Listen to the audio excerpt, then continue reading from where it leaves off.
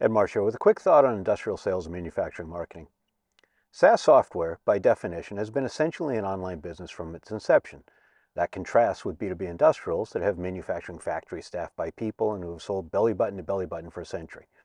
So it's understandable that software companies are more agile in using online tools for sales, marketing, and other business functions when that's their world.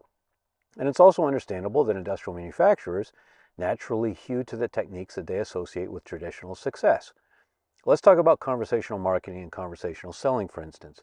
And first, let's define conversational marketing and sales.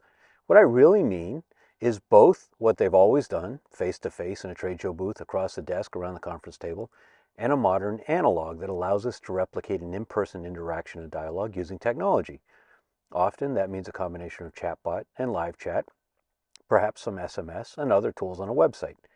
The idea is that we think of the kinds of interactions that we enjoy as humans, conversation and engagement, and figure out how to try to replicate that when we're not face-to-face. Now, for technology companies, it was a pretty short jump for them to adapt to using chat on their sites. Many even completely remove telephone numbers. That feels foreign for traditional manufacturers, and they hesitate. They offer a number of justifications for their hesitation. Some are projections of their preferences, some are based on limited feedback, some are based on disappointing personal experience, and some are just mindset. For instance, many business owners and senior execs don't want to use chatbots. They may not even know to look for them on a website. And based on that alone, they assume that their buyers don't want to. Sometimes that's reinforced anecdotally through conversation with some of their contemporaries in companies with whom they've built relationships over the years.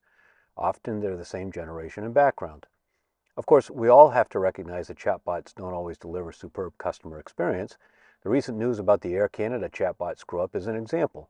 So executives may have tried them and found them wanting. And in some cases, it's what they think just because. So more on chatbots in a second, but first, conversational marketing and conversational sales doesn't have to be just about chatbots and live chat. It can include SMS on a site to quickly connect and outbound. It can include telephone, Zoom, brief sales videos, etc. In other words, various options to offer a convenient and preferred experience for buyers. But a bit more on chat. Let's think about what the chat journey entails.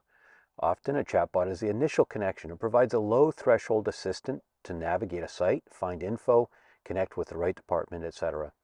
In some cases, that's enough. But then it may go further. For instance, it could shift to collect a couple bits of information in exchange for access to some higher value gated content.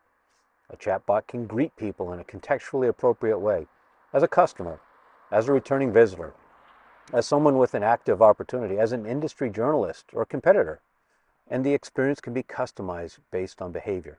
For instance, if they visit your pricing page after several visits to pages with product info.